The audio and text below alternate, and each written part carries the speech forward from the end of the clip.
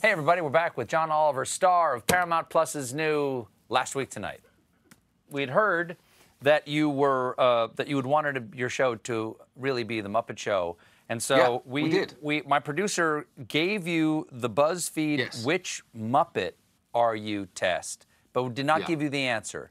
Can you? We have the answer here as to who you ended up being. Do you want to make a guess as to which Muppet you ended up being? And these tests are ironclad, you understand? Oh, we know that. It's a BuzzFeed test. Those are always peer-reviewed. This is the PCR. This is the BuzzFeed PCR Muppet test, not that instant spit test. This is the real deal. I think BuzzFeed works with the Lancet at times. So, I mean, I would like to be Rowlf. I would like to be Gonzo. I do probably believe there is a beaker inside of me. So I was somewhere on the spectrum between Gonzo and beaker. You're kidding me. You're Miss Piggy.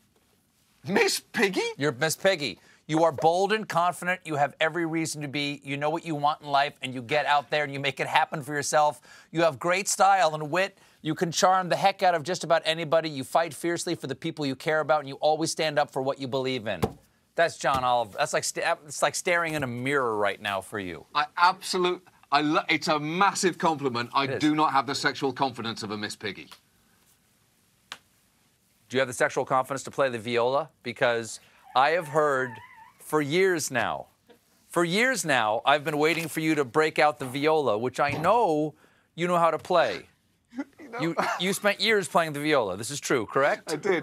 I played the viola all the way through high school. Is this the year that Last Week Tonight you break out the viola and serenade all of us? What's the best song you could play? For those of you who don't know, viola's like a violin, but useless. No, Absolutely. You can shingle a roof with one. That's about it. Completely wrong. The tone of an orchestra would be shifted unless you had a few people thrown in there playing a viola, which is like a violin, but a string lower.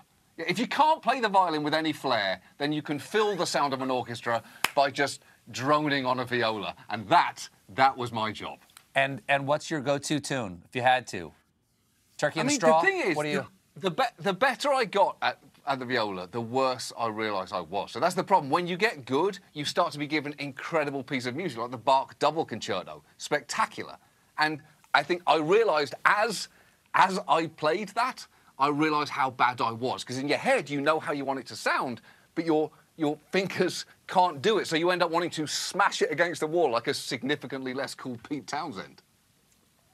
I don't know. I think it would be pretty cool to see you smash a viola. Will you do that this year? Actually, I've never seen any proof that you have any. There's a lot of bragging. I've heard a lot of big talk about you and violas over the years. Oh, yeah, that's right. Yeah. I will say, I was just thinking, I don't know why Yo-Yo Ma has never ended a concert by just smashing it all over the stage. That's it. Yeah, because it's not a Gibson off the line. You know, I was absolutely terrified of playing the viola in front of people. That was the thing. I was always fine with kind of performing, and yet any concert at school, I was petrified because I think deep down I knew I was terrible. What's the most terrified you've ever been in any performance at all? Like, what's the most scared you've been to, like, open your mouth and start a performance? Honestly, it probably wasn't that. Anytime I was opening my mouth, I was okay. Playing music, I was absolutely... How about singing? I mean, I never kind of tried to... I always kind of did the comic side. In musicals, I was always kind of ostracised as, oh, you can do the funny song, you know, because it doesn't involve any range or natural vocal timbre, and you can act like the whole thing's a joke, even though you couldn't actually do the thing that you are making fun of.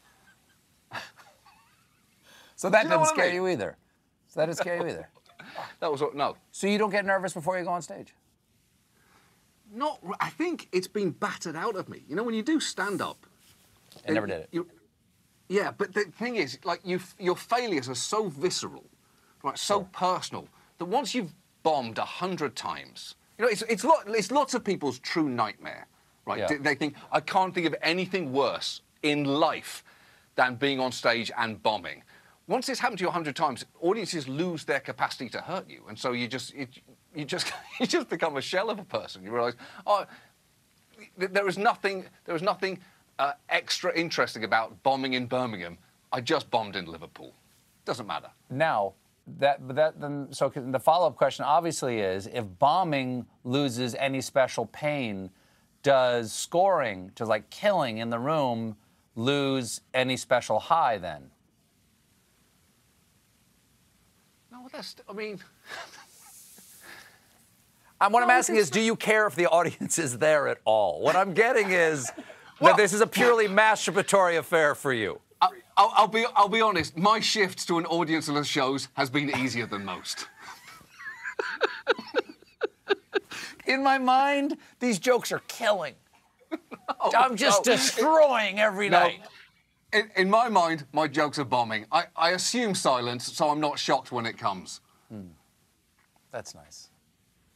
Well, John, is there anything else that's on your mind?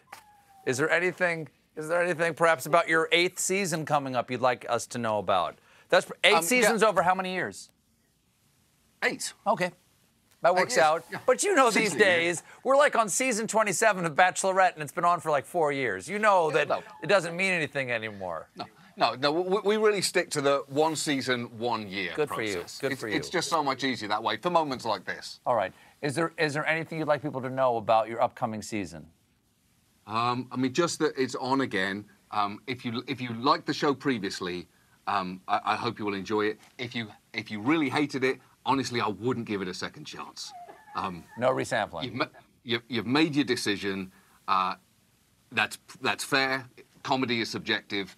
I don't think if it's materially changed enough for you to like something that you previously despised. So I give it a miss. I disagree. I think no matter what, give it another chance, and you know, it's a great way for people to sample Paramount Plus. Be a great way for people to climb the mountain. Well, John, a pleasure as always. I'm being told we have to go. Mark is Mark is actually just shaking his head, saying, "Do whatever you want." I'm the one pretending that it's time to go. Always a delight. Thank you so much. I'll see you tomorrow for another 24 minutes or whatever this was. Whatever. You got nothing to do. Come on. All I'll say is I just want to apologize to your editors and Godspeed. Thank you. Season 8 of Last Week Tonight starts this Sunday on HBO. John Oliver, everybody. We'll be right back with a performance by Ingrid Andress. Goodbye, John Oliver.